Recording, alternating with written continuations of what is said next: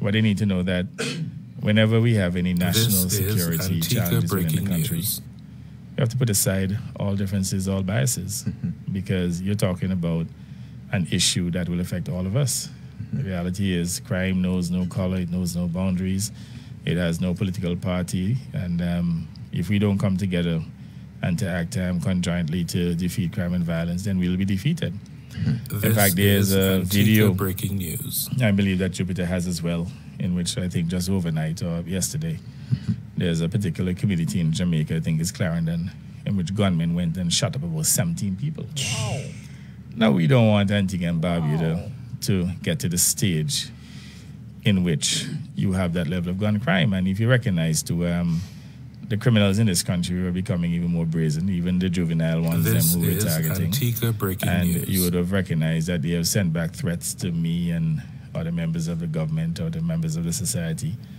At one point, I saw them circulating something on social media saying that there will be Armageddon or Purge on October 31st.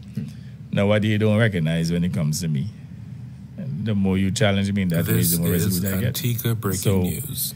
Yeah, little punky boys can't go and put no fear in my heart. So I don't know who they're trying to put fear, whose heart they're trying to put fear in. Certainly not the Prime Minister of this country. And having said that, clearly I'm not taking any chances with them. So in fact, nowadays now I walk with my boy in my pocket, you know, a big piece of heavy iron right here, right now, and I'm making a joke with them. All right, so but I'm not going further with that. Okay. The point I'm making here, and I say that in the context of self-defense, so I don't want anybody to go and spin it. Yes. What I'm saying here, they must not be allowed to put fear in the hearts of the people of this country. Each of us have a responsibility to stand up to them. And let me tell you, most of them, they're cowards. They want to work to do. They're afraid, son. They want easy money. They want big money. They want quick money. Look, the alternatives.